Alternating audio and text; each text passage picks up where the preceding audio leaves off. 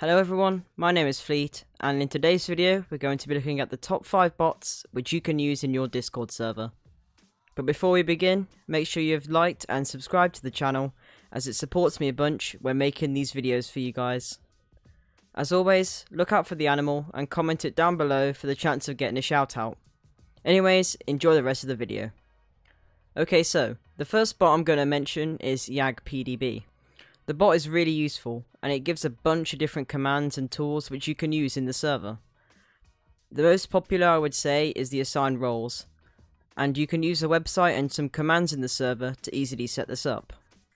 If you want a video on how to set up roles in your server, be sure to comment it down below.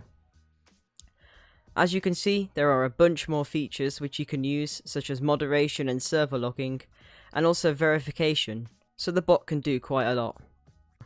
It also has some fun commands which are especially useful to make both conversations and also to light up chat, as people are able to interact.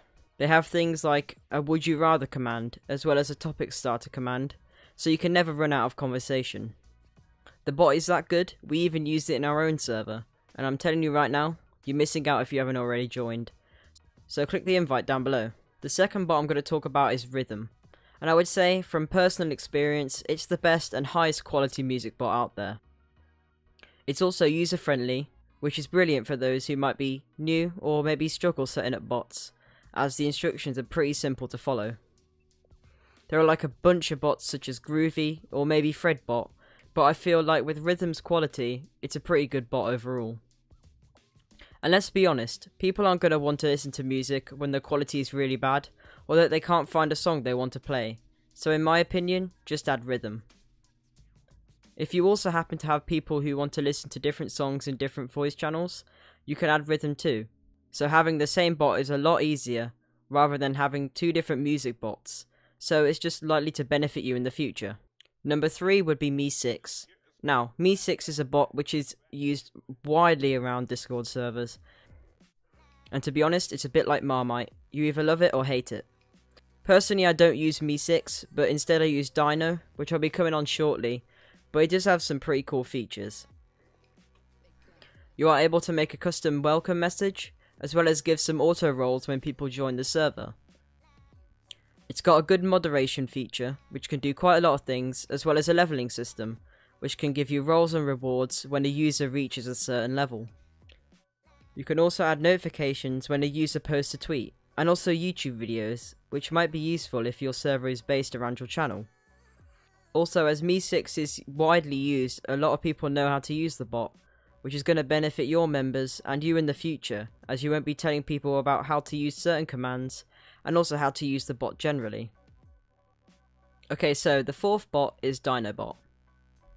It's fairly similar to Me6, but instead, I feel it's a lot more reliable, and it has some cool features which I feel are useful in server moderation.